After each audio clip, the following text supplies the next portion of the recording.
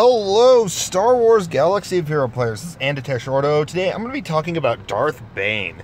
So in the last video I made, talking about the event, the February 2018 event, their calendar, and the showing of Sith Assassin being the login character, which I still personally think they could have combined Assassin and Trooper, but, you know, I'm still glad it's Assassin because I still need to work on Assassin.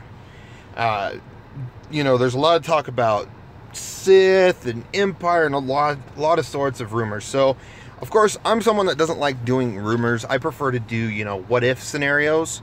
So, if someone takes that as a rumor, then you got a problem, because I will say that these are like what-ifs, especially a lot of the times in the titles I put what-if. So, but I feel like in that video I was talking about Darth Bane a little bit and his leadership ability, considered the rule of two. So here's kind of my thoughts on Darth Bane being a viable option for the Star Wars Galaxy of Heroes. First off, he's a Sith, so you're boosting Sith, not a problem.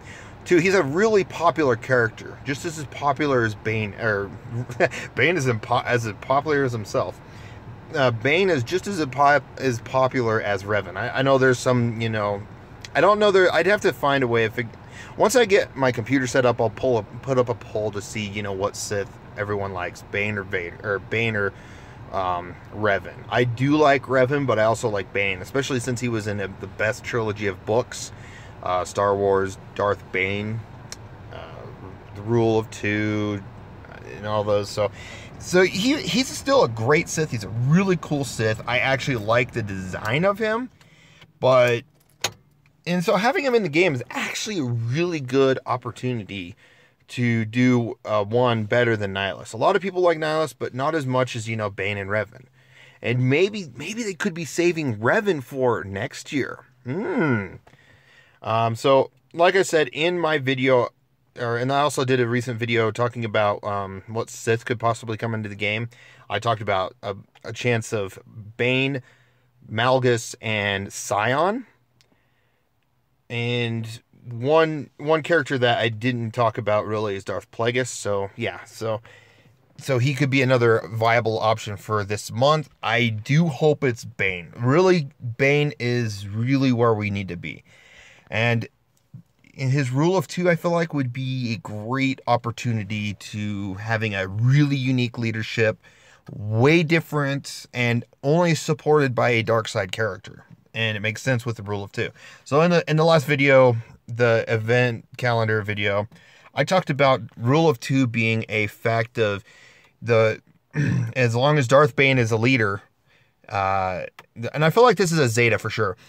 The very first character in the lineup right next to Bane would be able to share that leadership with the team as well. And it's only for Sith.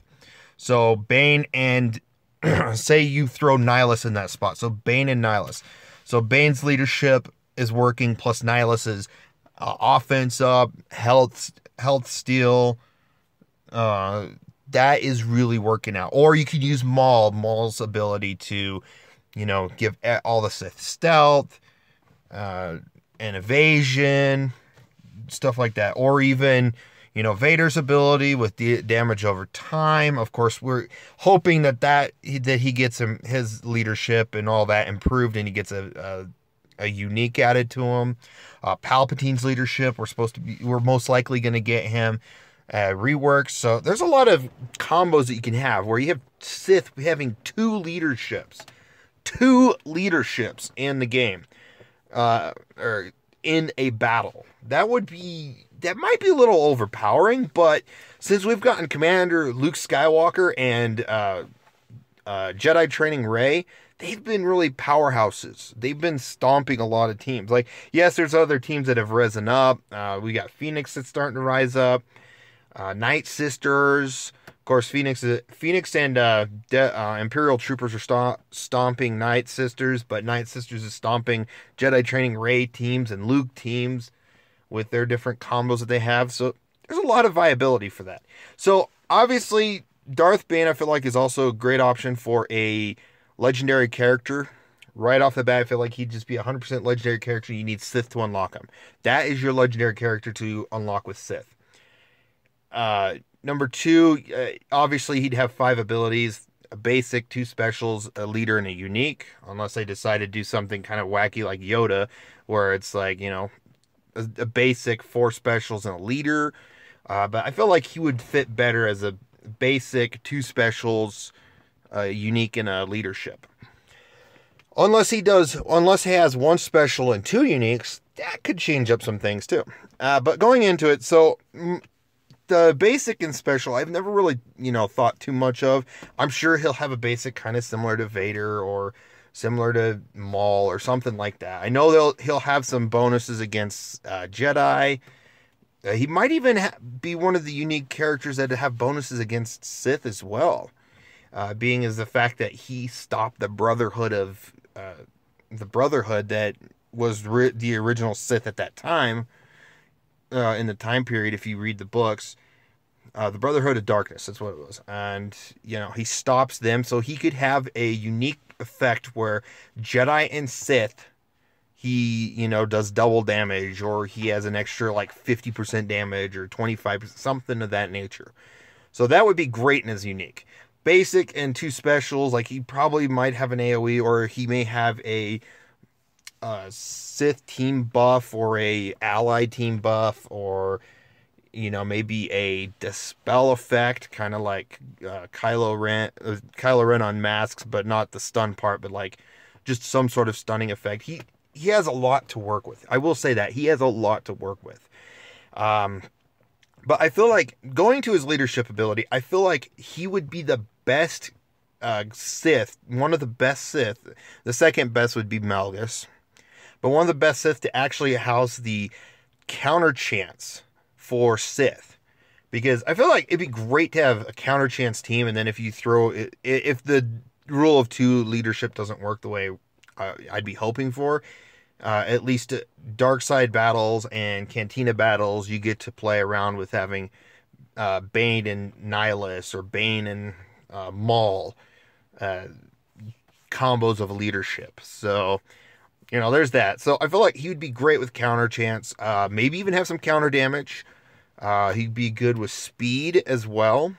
But I think really the ultimate leadership ability at the end, yes, he'll always have some sort of stats given to him, but I feel like the ultimate part of it would be the very first spot holder right after the leader. The very next one is built for a sub leader, and Darth Bane's rule of 2 will take that leadership. And if they don't have a leadership for some reason, maybe all Sith get an extra 10 speed or something. So that if you do throw a character in, you have a team built of maybe Sith or just randoms, they don't have a Sith leadership, you at least can have, you're at least still giving bonuses in some form or fashion. I feel like that'd be the greatest. And his unique, I feel like even on his own, under another character's leadership, like Maul or Nihilus, I feel like his unique should also still have counter chance, and giving him both probably 75% counter chance. And maybe that's set up as if he's not a leader, he gets that. And if he is a leader, he gets maybe 55% counter chance. So he has counter chance regardless, because that's kind of how his leadership is built, or his character is built. Because Ham, Vader, Malgus, they all have they all practice the Jim So lightsaber lightsaber combat style, and it's based on you block or parry, and then you counterattack. Block or parry, counterattack. And that's kind of how they are. Yes, they're also strength-based. It's a strength-based fighting style, but still, if you get that idea. So, but yeah, that's my thoughts on Darth Bane. I feel like, yes, he would be a great counter chance character and a great counter chance leader.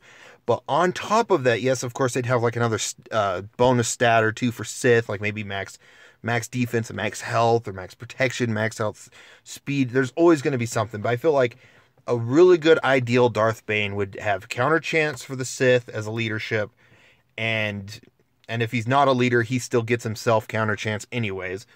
And the rule of 2 I feel like the rule of 2 is really where it would play into making Sith be on top of the meta again.